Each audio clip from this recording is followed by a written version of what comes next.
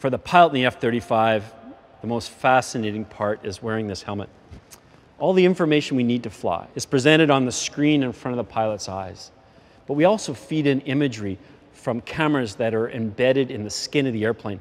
It allows us to see underneath us as if the airplane wasn't even there. It's absolutely astonishing to have this capability for the pilot in the F-35.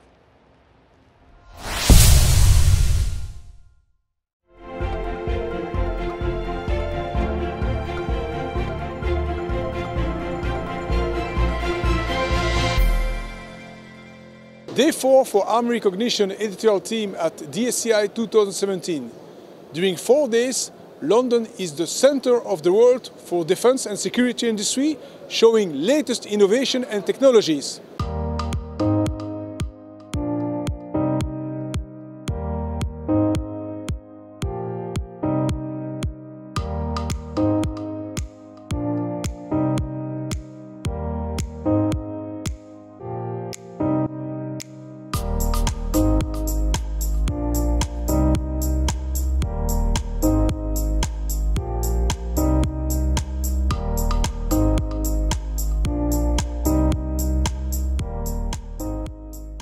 The Boxer's here for the potential UK Mechanised Infantry Vehicle programme. The Boxer, as you well know, started life as a multinational programme with the UK government as part of the programme for a number of years. We believe it's a really good solution for the UK MIV requirement, and as you can see, we've painted it in some very interesting colours to show that. So Boxer's, we believe, the preeminent 8x8 vehicle on the market at the moment. It's extremely well protected, and we've learned through our experience in Afghanistan and Iraq that protection is an absolute key element. In addition, it's very agile on the battlefield, great power to weight ratio, and its modularity is absolutely key. So there's a mission module on the back and a drive module. The mission module is different variants, so you might have an ambulance, a command post, an armoured personnel carrier, and you can take those mission modules off and swap the vehicle over. If the drive module for some reason has a failure, you can swap the mission modules. You can take the mission modules off and use them independently if you want to do that as well. At the moment, the Boxer is in service with the Germans and also with the Dutch. They both have a range of mission modules. Lithuania has also bought the vehicle and has also mission modules. So there's a choice for the British. If we go down this route, we can reuse the current mission modules, we can modify them, and of course we can develop our own for the UK for specific requirements. And that may be anything. That could be a mortar, it could even be an artillery piece. It has that flexibility. And instead of having to buy a new vehicle every time, you just design the mission module.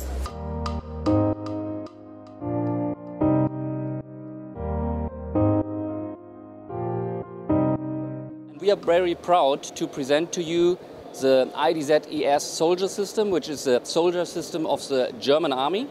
And in addition, the new version, the Gladius 2.0 soldier system. This is a product launch on DSEI for that system. It's a fielded, tested and combat proven soldier system. The German soldiers are very happy. It's a complete system approach.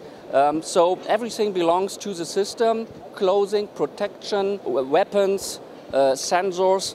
But the main focus of the German army is to connect soldiers. So the command and control aspect is very, very important. Flexibility and modularity is very important, and therefore we offer 3 different levels. The light version is an entry point for customers, and it's basically only a radio with a headset. But you can use it for voice and data communication. So that's the first point where you give the possibility of a network, solutions and connecting soldiers on the very first level. In addition to that, we offer a basic variant for a squad leader, for example. Here we have again a radio, we have a display including computer to get tactical information, and of course you have to connect that. We have a hub to do that, and this is a basic variant. The advanced variant offers us even more possibilities. You can, for example, get a bigger display. You can take a second radio into the system to have also a long-distance communication. It's a VHF radio. You can integrate, for example, an acoustic sniper location system that gives you exactly the position of an attacking sniper. You can also integrate the micro drone to have a reconnaissance asset on the very lower infantry level.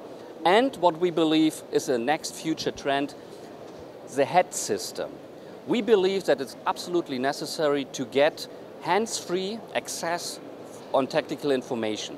Therefore, we offer different options to get this tactical information, daytime displays, look-through displays, or even solutions for nighttime operations where you get a display into the night vision goggles to have also access on tactical information.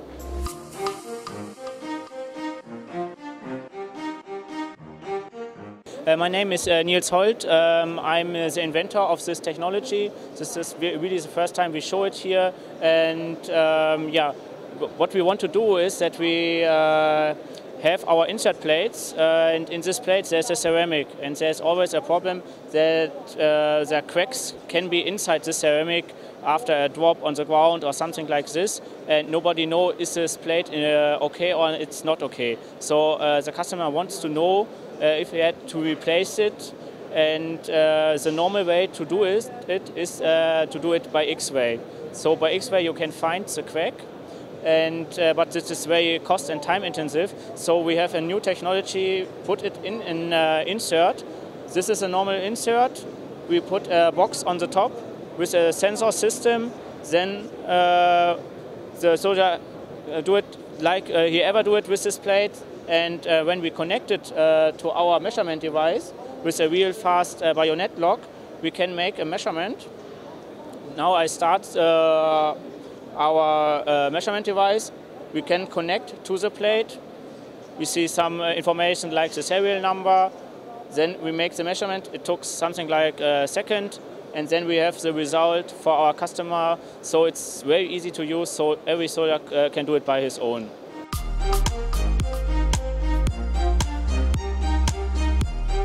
My name is Loïc Audenet. I am a marketing director of Eurenco for explosive and propellants.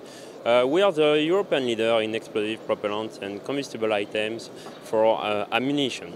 We have developed two new propellants for large caliber ammunition, high performance ammunition, like 120mm armored piercing thin stabilized discharging sabot, and also 155mm artillery. Those two propellants have high performance and are also very competitive. We have designed those two propellants in our excellence center in Sweden, in Karlskoga. And those propellants are targeting the application of modular charges for artillery and tank ammunition. Those two propellants are designed to increase the performance of those ammunition.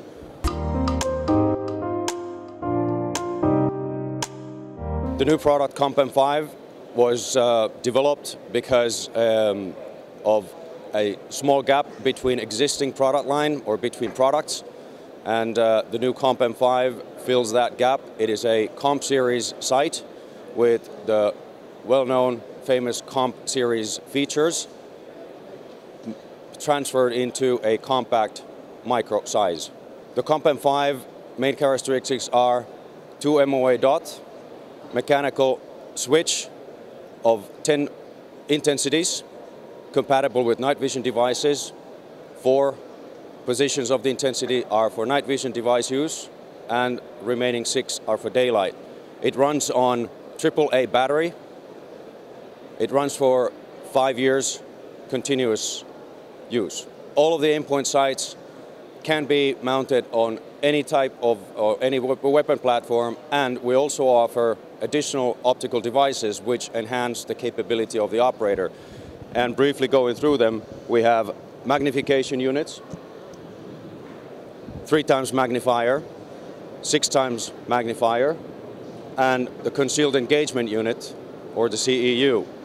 Different mount of options are available for the magnification units. You have the fixed twist mount on-off, and you have the new flip mount, which works exactly like the twist mount, with the added feature of flipping the magnifier to the side allowing the operator to quickly transform from magnified to non-magnified mode.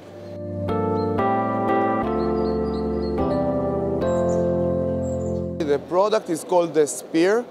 SPEAR is a 120 millimeters recoiling mortar system that was specifically designed to be installed on light vehicles.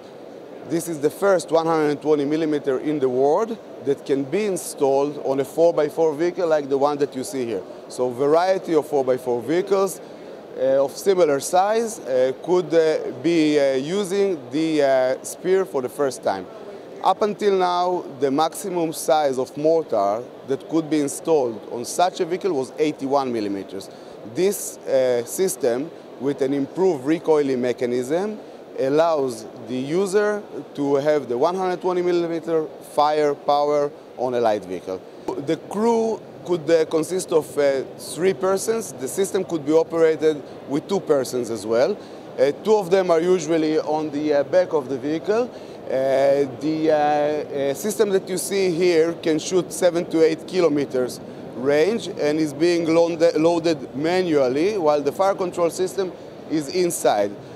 We have a long-range system with a longer barrel that can reach 10 kilometers with regular ammunition, and in there we are using semi-automatic loading system. First of all, the system is derived from the Cardome 120 millimeter system that was sold in Israel and of course all over the world. The US Army is using it and many other customers. This specific new system is already in use or sold to a few new customers, not only Israel, naturally. The system that you see here can shoot between 15 and 20 shells per projectiles per minute.